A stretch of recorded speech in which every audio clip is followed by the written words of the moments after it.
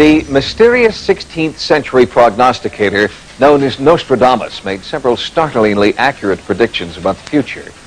His revelations coincide with the equally accurate predictions of a little-known 12th century Catholic priest, Saint Malachi. Both futurists included in their writing suggestions of an apocalypse sometime near the year 2012.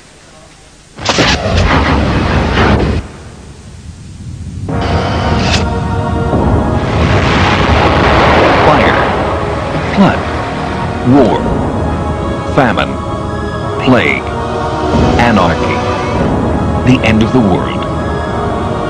These are the apocalyptic visions of history's prophets of doom. The most famous of these mystics is the 16th century French writer Michel Nostradamus. He made over 1,000 prophecies before his death in 1566.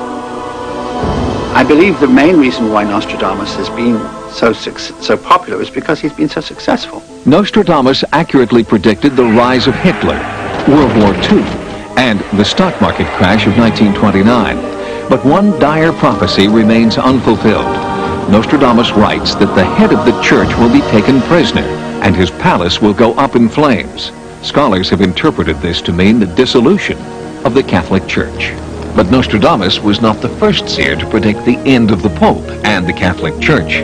400 years earlier, a little-known Irish priest named Malachi had an eerily similar vision. He was on a pilgrimage to Rome in 1138 AD, and as he came over the final hill and saw Rome, he fell into an ecstatic trance, and his scribe wrote down these 3 to 4 word Latin phrases that came in sequence, about 112 phrases. It was later understood that each phrase stood for every pope, the current pope that lived at his time, Sestilinus II, till the final pope of Doomsday. That is 112 references. We are down to 2 more in the list of St. Malachi before Doomsday. While Malachi was struck by ecstatic visions, Nostradamus claimed to see the future by staring into a chalice of water. Their methods differed, but the vision was the same. The end of the church would mean the end of the world, and the end of the world would come soon after the year 2000. It's a dire prediction and a date within our lifetime that has been embraced by modern-day mystics. I mean a great change.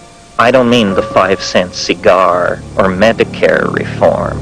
I mean ordinary space and time is going to disappear. Terence McKenna is an author and explorer who lives on the big island of Hawaii, where he awaits what he believes will be the end of the world as we know it. For McKenna, and hundreds of people who have come to embrace his apocalyptic warning, the doomsday clock will run out on a very specific date. I predict the most novel event in the history of the world in 2012. And for a conservative mind, that might look like doomsday. But it isn't doomsday. It's simply that we are moving deeper and deeper into uncharted territory, novel territory. And that's frightening to some people and exhilarating to others. While McKenna's message is much like that of Malachi and Nostradamus, his medium is decidedly 21st century. McKenna's crystal ball is a personal computer running software of his own design called Timewave 0. I believe that we have in fact discovered the structure of time itself. McKenna developed Timewave 0 in 1970 after studying the ancient Chinese fortune-telling system known as the I Ching. And out of that came a mathematical algorithm that obviously wanted to be a calendar. And when I looked at it as a calendar, I saw that it described the ebb and flow of change in history. When McKenna placed the I Ching's pattern of peaks and valleys over the timeline of history, he made a startling discovery. When the I Ching system dipped, so did the fortunes of the planet. Here, 1356, the Black Death, a third of the population of Europe, dies. And here, the culmination of the Italian Renaissance in 1492 with the discovery of the New World. Over here, the American and the French revolutions. Here's World War II, and here's us. Because his computer system provides a remarkably accurate picture of the past, McKenna is confident it will prove to be an accurate picture of the future as well. So the predictions of the past give us confidence that what it's saying about the future will also turn out to be true. On December 21st, 2012, the Timewave dips off the chart and into infinity.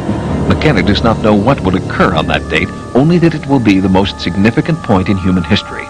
One of my guesses is that what we will discover in 2012 that will make this true is time travel. If technologies that could move through time were developed around that time, it would explain why the wave could no longer give a linear description of the unfolding of events, because the unfolding of events would go non-linear at that point. Nearly 500 years ago, Nostradamus predicted similar changes in the time-space continuum that would occur soon after the year 2000. He sees a change in mankind, a new humanity, a new culture that ultimately leads to the human race leaving the planet Earth.